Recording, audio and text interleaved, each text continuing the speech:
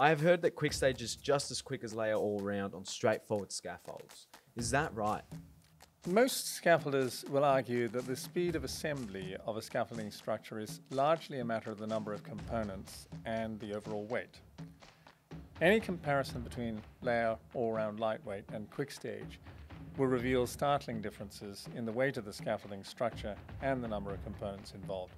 The reduction in component numbers is achieved through innovative product development that allows for wider decks, fewer braces, and in most situations, no requirement for ledgers at deck level.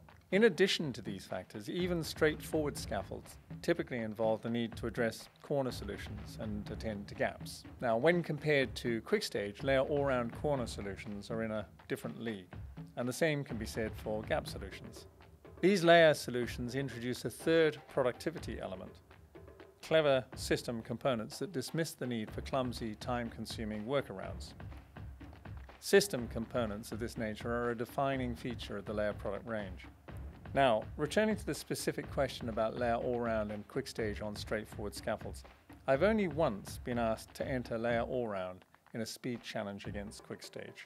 The challenge was for the assembly of a very simple structure which involved the erection of 4 bays with ladder access to a single working deck.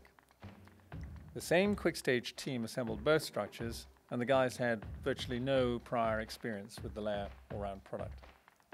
The result of the exercise was that the Kwikstage structure took 87% longer to assemble than the Layher Allround. The challenger was convinced, and I'm happy to report that they became a Layher customer. They disposed of their Kwikstage material and went on to invest millions into the Layher Allround system. You would have enjoyed that outcome, no doubt. You bet.